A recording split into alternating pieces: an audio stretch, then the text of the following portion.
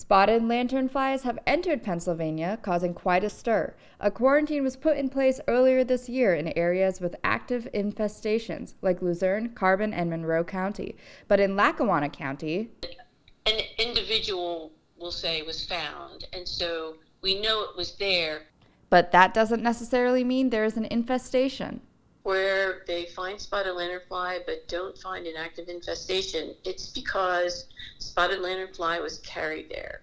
The reason why we have the problem that we do with spotted lanternfly is because this insect is a phenomenal hitchhiker. They can hitchhike as egg masses. Nymphs or adults can travel by hopping on vehicles. Currently, the spotted lanternflies are in their immature phase and cannot yet fly, but Corman says it's important to eradicate the bugs in all phases because it's an invasive species that is impacting our agriculture. For instance, while they can't kill trees, the more that insects that are feeding on the trees, and the more stressed trees become, then they become susceptible to other pathogens and other insect infestations in the environment. That's not all the bugs can do. They also excrete honeydew.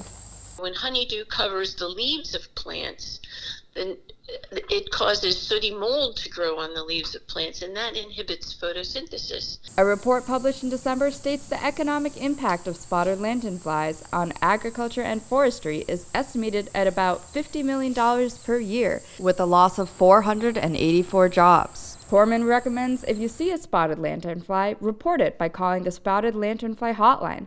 She also says people should check their vehicles while traveling through quarantine zones. And if you want to kill them, some people trap them using, they might put sticky traps on tape or sticky traps on trees, or they might use another trapping device called a circle trap on trees to catch, collect, and destroy them.